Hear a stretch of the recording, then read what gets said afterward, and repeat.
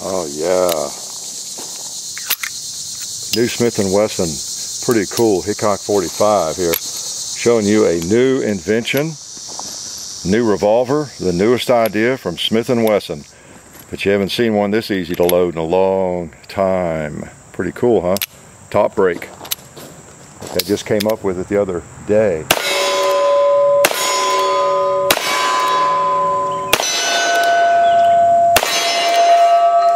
Click. Yes, let's open him up. Pretty cool. Yes, it is Hickok 45 with a top brake Smith & Wesson. The newest invention. You probably haven't seen it. I got one sent to me as a T&E gun because it just came out, and I just had that relationship with Smith & Wesson. So when they invented it about a month ago, they got one of the early models to me. Did you believe that? Didn't think you would. Well, believe it or not, this was pretty hot invention at one point in time. Yes, sirree. Let's go back to 1870. Yes, Model 3, Smith & Wesson, iconic revolver. It doesn't get as much attention as it really should because all of us old guys grew up on Colt single actions and watching westerns, and you just didn't see as many of them in the movies for various reasons. But they were actually out there because Smith & Wesson made a lot of them. Quite a few. Most, I guess, went to Russia. They made a lot of them for Russia under a big contract. But they were out there. A lot of the famous outlaws you could name, you know, carried these things. I think Jesse James carried one. And it's rumored that Wyatt Earp and I mean everybody under the sun basically had one, and you know how that goes. Nobody knows for sure in most cases. So pretty cool. 1870, you know, that kind of action. You have to ask yourself, wow, especially if you're not familiar with it, why didn't I know about that? Because in 1870, I thought everybody was still carrying around percussion revolvers like this. You know, right here, most of the cavalry in 1870 had one of these in a holster. How's that for a contrast? You saw how this worked, even with my fumble fingers and very little experience with it.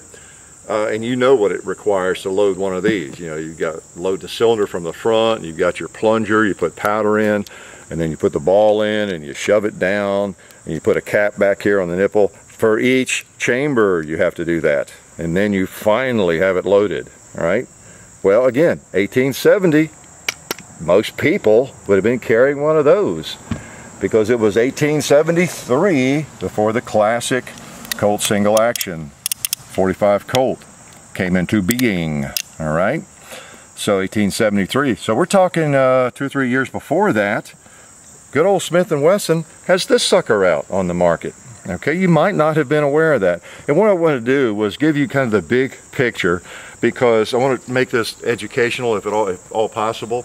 I know just enough to be dangerous about these things. And there's books and books and books written on them by Roy Jinks, I think, has written extensively, you know, from Smith & Wesson. Mike Venturino, I have all of his books. I've read most of his articles in the gun magazines over the years.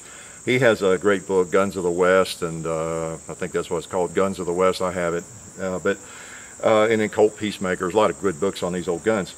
But the Smith & Wesson Model number 3 is one that doesn't probably get enough attention. If you go to gun shows, big gun shows, you'll see them there, the old ones, you know, and you wonder, well, why haven't I seen that in a Western? And you do occasionally, but not nearly as often as we really should, okay?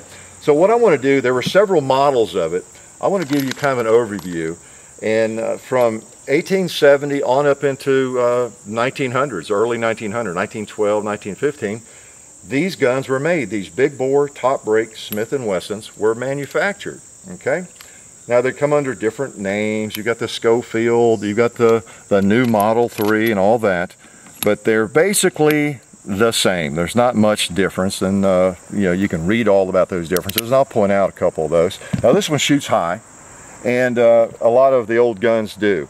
I'm loading 5 just so I don't develop bad habits. You know, let the hammer down on an empty chamber. If you're going to carry it like I am in my holster, you know, I have 5 rounds just like a Colt. It's safer that way. It's got 5 big rounds. Even got a holster for this baby recently. Pretty cool at the Louisville Gun Show for the Schofield. Doesn't really work well or fit well in most of the Colt holsters, so it's a little bit different. It works in a Schofield holster because they're essentially the same gun. It's a Model 3. Okay, so it shoots high, and I want to express my appreciation to Taylor's and Company for sending this to us. It's a T&E gun, and they have access to all kinds of cool Western guns. So I actually contacted them, and they were so kind as to let us borrow one. So we really appreciate that, because I love these old guns, and I know a lot of you do too. And I hope that all of you will. I can help spread the fever. Boom. Oh man, it feels good. You have to hold down below what you're trying to hit. Like, oh, that pot. I hold right on the bottom of it. Yeah, caught him in the middle. Let's try that 2-liter. Oh, they probably shot a lot of 2-liters with these guns back in the day. Yep, click. Okay. And then, again, as I was so unexpertly showing you at the beginning here, you just put it on half cock, like that, and you push up. You can grab it like this, or you can use your thumb, as you saw me doing, and these will pop out. You can dump them out. If you do it fast, they'll fly out, generally speaking. All right, now a 45 Colt doesn't have much of a rim on it, so sometimes they don't catch as well. That's one of the disadvantages of having one of these in 45 Colt, because back in the day, well, we'll talk about that, but most of these are in 44 of some variation. So is that a cool gun or not? I mean, in a way, I think I even mentioned this in the Luger video, that gun, it harkened back and it reminded me of this kind of thing. Whether you like these or not, if you just, oh man, I have no use for that, give me a good old single action Colt or clone, they're just fascinating how they work. Because look how easy that is to load. Pop them in, as you've seen, close her up, fire the rounds, then you open it, and it ejects the rounds. See? Pretty cool. And if you don't want to eject the rounds, let's say I have it loaded and I just want to check my rounds for some reason, or unload it, whatever, I can hold the ejector down here, extractor, and it doesn't pop out. See, a lot of control over it. That's not bad, is it? For 1870, the old boys at Smith & Wesson, pretty clever. And you do know that Smith & Wesson, I'll load it up again, I'll just keep shooting the darn thing, because I like to shoot. But the old boys at Smith & Wesson, they're the ones who came up with the first cartridge revolvers, the 22s, back in 1857 or something, and then the 32 caliber that a lot of guys carried in the Civil War. And now it was a little different. It instead of breaking down like this, it broke up. It had a hinge up here, and it opened upward. You took the cylinder out and reloaded it. And they made those and sold thousands of those things. But they knew in the 1860s that after the Civil War, that they were going to be wanting to make a big bore revolver using cartridges, because they owned all the patents for the bored through cylinders, Roland White patent. So they were able to make cartridge guns back in the 1850s, whereas Colt couldn't, and no one else really could. And so they needed a couple more patents they had to buy in the 60s, I think, for this this latch system and this hinge system, and then the extraction system, before they could make this gun. But they got the rights to those patents in the 1860s, and then around like 69 they went into production. This thing was ready to go in 1870. So pretty cool, because we forget about that time frame, because 73 is the big year when all those cartridges came out in the Colt revolvers. But Smith and Wesson were actually ahead of the game. Well, let's just take a couple of shots two-handed here. Modern style. Now it shoots high, but I'm going to try to hit the gong. I'm going to have to hold, I think, down in the dirt. Yes.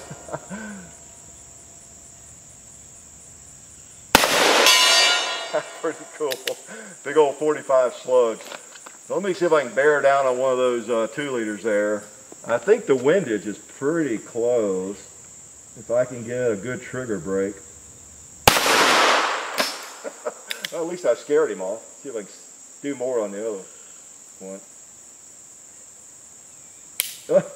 Well, not with a flinch like that. Okay, then you got to half cock it. And there you go. I'll dump them over here. Pretty neat. Pretty neat. Oh yes. So, you know, Smith & Wesson basically had the market on the big bore cartridge handgun. They really did. And they made about 1,000 of these, I think, for the U.S. Army. Now, the U.S. Army liked it. They really liked it and bought some of them, but they didn't want the rimfire cartridge. Now, I've got some cartridges I bought at the Louisville Gun Show. It just worked out great. This first one here, oops, knocked him over. That is a Henry rimfire cartridge. I had to pay 40 bucks for that thing. But that's an old one. It's a copper case on it. See, so that goes way back. That's the early model for the rimfire. You know, no center fire. It looks like it does, but it's not. It's a rimfire case. That's what the old Henry, you know, those brass framed receiver rifles used. Okay, and then there was later a little different version of it. Okay, then. So that's what it was chambered for initially when they first made it, but the Army wanted a center fire round, and that's what you got here in the second one. That's a 44. See the prime. Now these were from a display board. They have holes in them, so there's no powder or anything in them. But that is the 44 American. It became known as later 44 100. I think at the time they designated it. It was just the 44, and so the military was happier with that center fire and everything. 44 caliber. You got your primer there. Now you notice something about that. It's like a 22. You notice it's a heel type bullet. That's why I have the 22s out here. The lead is the same diameter as the brass. You know, they're the same. And if you look at a gun that's chambered for that, and you look down into the cylinder or ran a cleaning patch through it, it would just be like a pipe. You know how when you clean your whatever it is, your semi-automatic or your revolver, once you get past the chamber, it tightens up a little bit because the bore is a little tighter. Well, not so with that. That's a heel type bullet, like a 22. Okay, but it worked. There's a bunch of these things that were chambered for that round. It was called the 44 American. Now, the reason it was called the 44 American was because Smith & Wesson got some big contracts with the Russian folks in the Army, and they wanted a new kind of bullet. So we can thank them for coming up with the one you're looking at there. That is more like the 44 Special, 44 Magnum. It's not the heel type bullet. It's set down into the case. And when you have that heel type bullet, you just have kind of a shank to hold it into the case. And it's lubed on the outside, and the lube picks up dirt and everything, and so it's not ideal. And the Russians figured out that they wanted the bullet to be seated down in the case, and the lube grooves to be down in the case, where you don't collect dirt and everything. And the rest is history. That's the way most bullets are now, isn't it? Most cartridges and revolver cartridges. So that's the 44 Russian. Extremely popular. Extremely popular.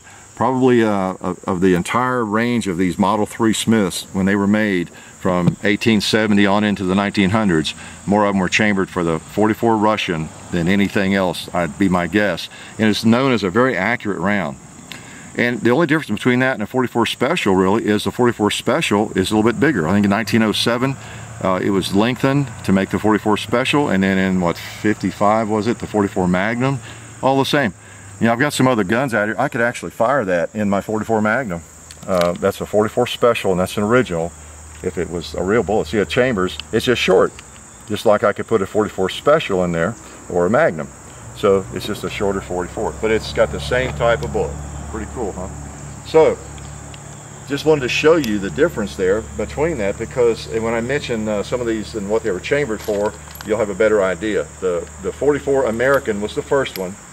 Well, no, the rimfire Henry actually was the first one, but they didn't make that many of them, or as many. The 44 American was very popular, and a lot of bad guys and good guys carried that, no doubt about it.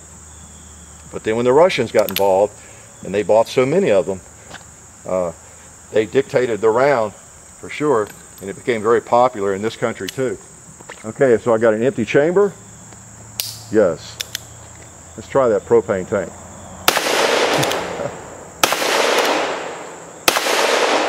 Now I've got a holster here, kind of a cross straw. Like I said, I put it on as cross straw. It's not really a cross straw holster. So yeah, it's single action, and of course it's not a SIG, it's not a Glock. But as long as you're careful, you don't shoot yourself, in cross straw, you can still get a hold of it, cock it, boom. You're not exactly unarmed with a single action. Let's do that again. Okay, I'm not using the sights, I'm just pointing, and I don't even, you know, I haven't even shot this gun that much, but it feels pretty good. Boom, single action, nice, nice. Okay, half cock, pull up the, right, there they go, the empties. Okay, now you're familiar with the Schofield. This is not a Schofield, it looks like the Schofield.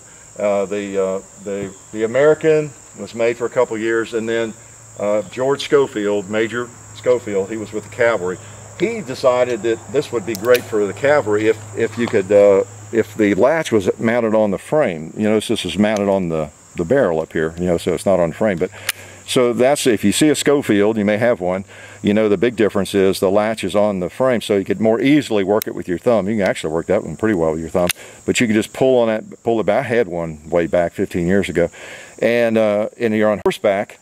You can't, you know, you're shooting off a horseback, of course, then you just break it down without getting your left hand into it, inject the shells, and grab it. You got your reins in one hand, your reins in the gun too, and you can, you know, refill it from your cartridge box or something, you know, and then you're back in action, and you still got hold of the reins with one hand. So he, that was his idea, and he had that patented. And so for a couple of years they made the Schofield, and that's the one that's most famous, probably because maybe, I don't know, the military adopted it and they bought quite a few of them. Not all that many, but they bought quite a few of them, and it's the one we're most familiar with probably. But it was a Model 3. I mean, there's not that much difference. And then they got, Smith & Wesson got tired of paying, the military dropped it pretty much because of the ammo incompatibility, and got tired of paying Schofield royalties for that idea and that patent, and they went back to this system in 1878, and they made the new Model 3, which is what this is. And the new Model 3 is generally considered, of all the Model 3s, to be kind of the epitome of this top break revolver, maybe any single action revolver of the 19th century. Okay, let's take a couple more shots. Empty chamber. Yeah. All right. Okay, I got a 2-liter. I'm going to have to charge to get him. I'm going to try that red one.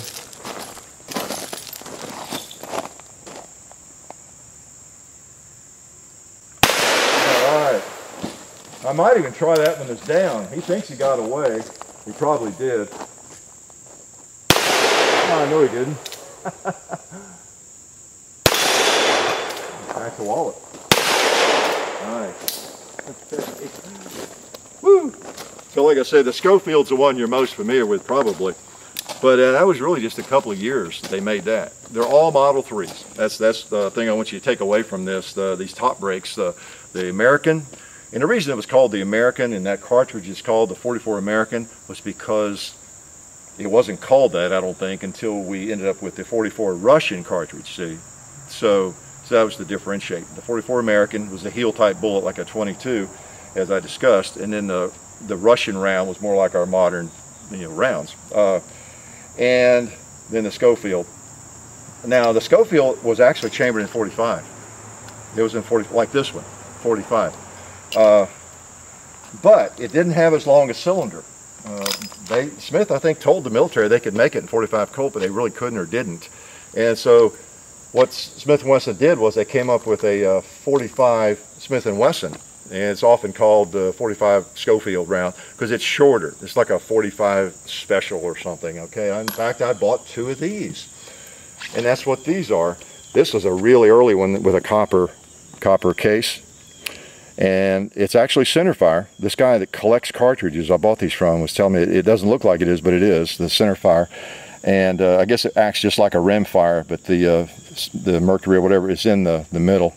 That's a really old one. And then this is a little bit newer, and by Peters there you can see, 45 Smith & Wesson S&W. And this would actually fire in this gun. It's a little expensive to fire, but it would, see the chamber, it's just a shorter 45. All right, so a little more history, not to bore you. So we had 2 cartridges. The military bought a bunch of the Schofields. We're talking Schofield now, 45 caliber. And of course they already had the Colt Single Action Army adopted. And then we throw with a Schofield into the mix that's a 45 caliber also. But it will not fire these. They're too long for the cylinder. So, but that's no problem. We got lots of Schofield, you know, it's another cartridge, you know. So the Army bought lots of those too. Well, you can guess what happened. Some outpost or who knows where, they got a shipment of ammo and they got the wrong ammo, or somebody's in the field and they're out there, you know, in combat or fighting, and they've got a Schofield, and the only ammo that's around is the long Colt, you know, and it won't work in their gun. It's like being without ammo totally. You know, so that's probably the main reason they axed the Schofield, because this ammo compatibility issue, and that just wasn't going to work. So thus ended the career of the Schofield revolver, more or less. But in '78, after that, Smith & Wesson went back to the old latch system, and they upgraded some things, they improved some things, they changed the angle of the grip a little bit. I think they shortened the ejector housing in here, and it just felt better. I had a Schofield and it didn't feel as good as this one. So this is a new model. Like I say, it's a new model, number 3. This happens to be a specific subset of the Model 3s. It's a Frontier model, and Smith & Wesson just made a couple of thousand of these, and it didn't sell all that well. They chambered it for the 4440, and I think that's probably the reason, because the new models sold well, and most of them were chambered for the 44 Russian, and I think that's what it was. People had gotten used to this 44 Russian being a very accurate, famous for being very accurate. Actually, that's the American, and pleasant to shoot. So I think that was probably the reason. But anyway, they're all Model 3s. The American, the Russian models, the Schofield, this one, they're Model 3s, new Model 3s, this one is. And they all kind of work the same way. They're really cool guns. In fact, they're so cool, I'm going to put a couple more rounds through this thing. Now on the replicas, they lengthened the cylinder for the 45 Colt, because again, here I am shooting 45 Colt while I'm telling you that these were not chambered for 45 Colt. Well, 45 Colt's a very popular caliber, isn't it? And so it's like with the lever guns, the Uberti I have that is a remake of the 1873 Winchester. It's chambered in 45 Colt because it's such a popular round. It was around back in the day, and you know, they just didn't chamber it for those back then. And but now we do. But they extend the cylinder, make it a little bit longer, and with black powder it gets clogged up a little faster. You don't have as much of a gap there, and there's a little seal there to help you know, on the originals. But I may shoot a black powder round, or I may not. But they will work with either. It's just they get gummed up much faster than the originals did. Okay, and they didn't have a can of ballistol handy to thaw it out. Oh, I'm gonna put it in the holster again. I'm gonna go to the empty chamber. Okay. All right. What do we got? Oh, we got a cowboy. Pretty cool. I like this gun. Nice, nice.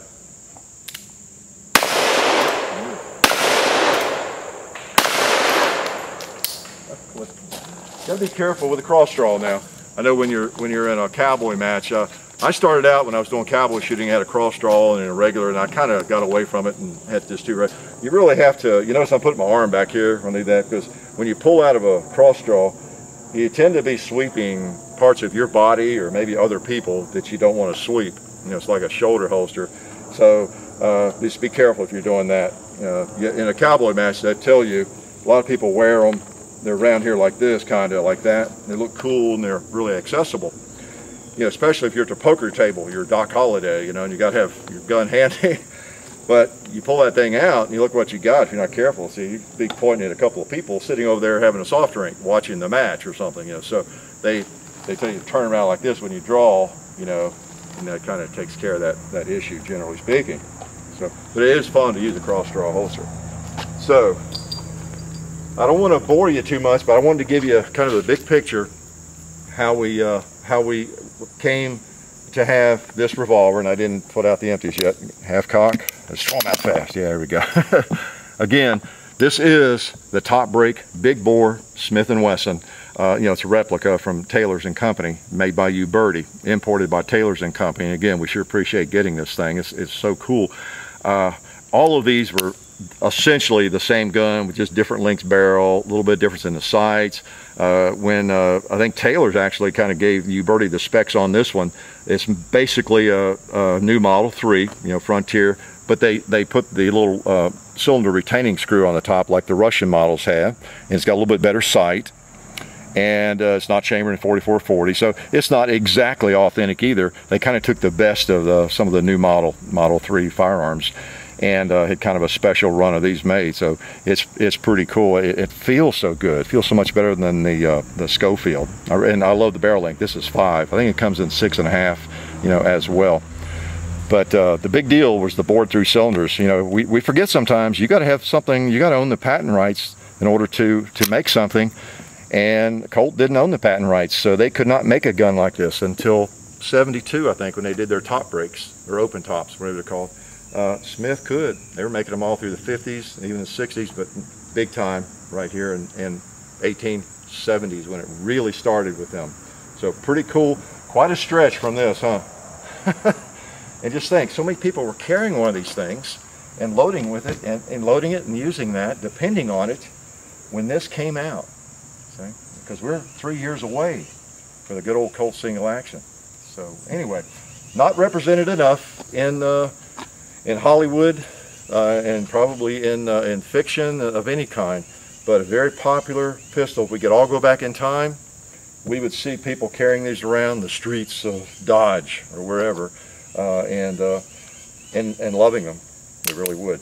So hopefully it gives you a little information, kind of just a ballpark, enough to whet your appetite. You might want to read some more about them.